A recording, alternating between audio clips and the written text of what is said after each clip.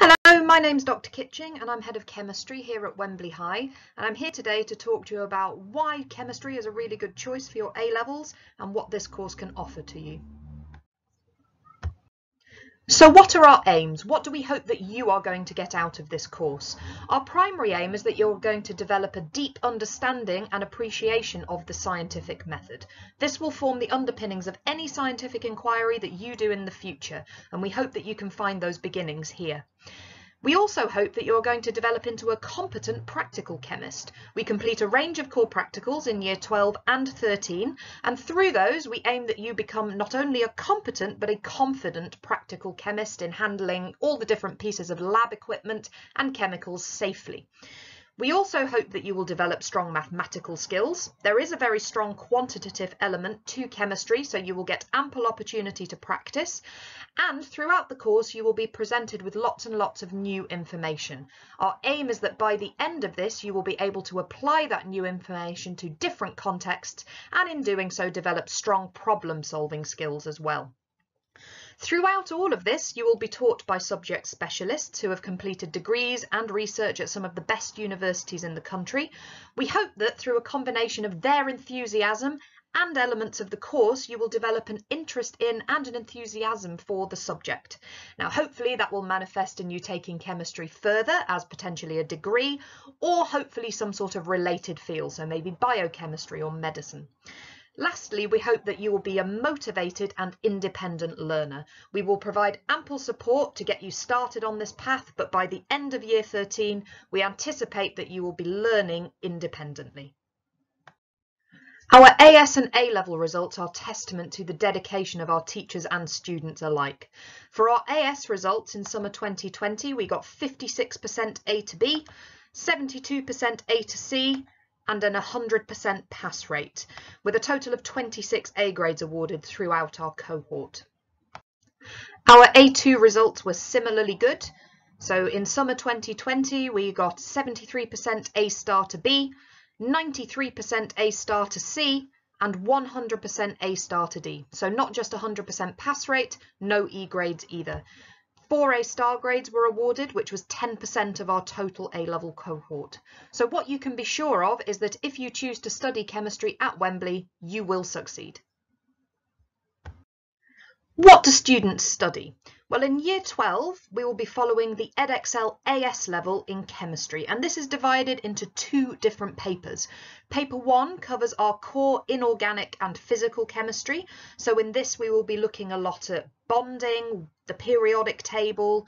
There's quite a lot of math skills in this paper, and also a lot of inorganic chemistry. So flame tests, ion tests, things like that. In paper 2, it is more heavily weighted towards organic chemistry, so hydrocarbons, alcohols, carboxylic acids, common chemicals that we come across every day, but maybe we are going to consider in a new light. And we also look at some physical chemistry, so rates of reactions, catalysts, and see how these things impact our everyday life. If you choose to carry on to the A-level, your AS knowledge will be invaluable because a lot of the A-level topics build very heavily on knowledge acquired in year 12. So we will be expanding on what you have already learnt, but also encountering some new topics too. So for example, in the A-level, we learn about lots of different analytical techniques, including things like hydrogen and carbon NMR. And this is how we can identify unknown substances in things like blood samples. So this is really heavily used in dope testing for sports, for example. So we start to get even more real-world context for the things that you are learning. You also carry out some really cool core practicals that I'll talk about in a minute, aspirin being one of them, which is why the structure is on this slide. But our A-level is divided into 3 papers. So we have paper 1 and paper 2 that are organised in a similar way to the AS level. And then we have a paper 3 where that is a synoptic paper. They can take questions from any topic that we have studied, but also examines your understanding of those important core practicals, which I'm going to talk about now. Throughout your chemistry A-level, you will complete a range of core practicals. You will complete a total of 16, and this is spread between years 12 and years 13, and some of those will be similar to what you have done in GCSE, so you've probably carried out a titration, you've done flame tests, but some of them will be completely new. So at the end of year 13, for example, you synthesize aspirin, the painkiller that you can buy in the chemists, and you will make that on the lab bench. Throughout this, you will become capable and confident scientists, so you'll be handling a lot of lab equipment, some of which you will never have handled before, and you will be able to handle it with confidence by the end. This is excellent preparation for degree courses with a practical element, so chemistry, biochemistry, anything with time in the lab. Not only is it great preparation, it's also really good fun.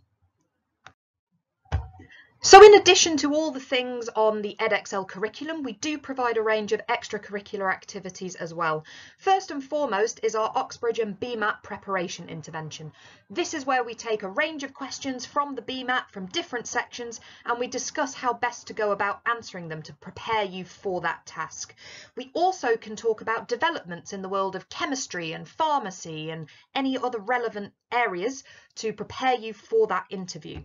We can also provide mock interviews. We all went through the chemistry interview process. We know what kinds of questions they ask, and we can help prepare you for that.